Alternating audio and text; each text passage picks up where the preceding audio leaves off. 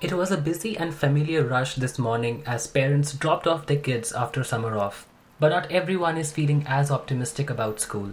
Catherine Stevenson is a mother of a pre-kindergarten daughter and a 7-year-old immunocompromised son. She says that she's worried about the increasing community transmission of COVID-19. She says her kids will not be heading back to class until they are able to be vaccinated. Community transmission in the face of no other public health interventions going on is a problem. Stevenson is also a part of a group that is trying to start a school for immunocompromised children in Saskatoon. It's an option for some parents, but others have no choice. Shauna Craftsman and her husband are unable to work from home. They have to send their 10-year-old daughter to school.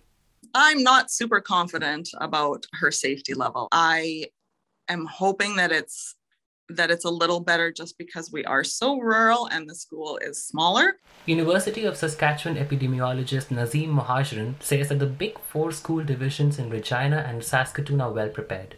But other school divisions in rural and remote areas are still lagging behind with measures including masking. The responsibility of keeping children, staff, everyone in schools safe from this Delta variant is downloaded to school divisions. And school divisions are in a very tough spot right now. Nazim Mohajran also says that with the increasing cases of Delta variant in the province, the provincial government should recommend guidelines and requirements to school divisions in order to keep all the children safe.